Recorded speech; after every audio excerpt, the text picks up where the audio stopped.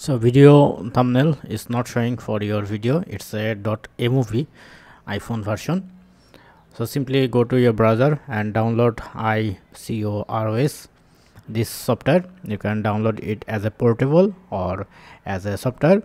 I recommend you to download the software version. And once done, now you have to set up. Press on OK to restart. Start setting. Next, and it's done.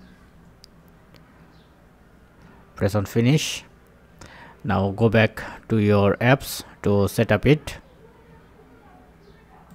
Now press on this plus icon. Now select your video format. I'm selecting my video format as a .mov. Just select your file, and once done, its thumbnail is added. Now another work, go back.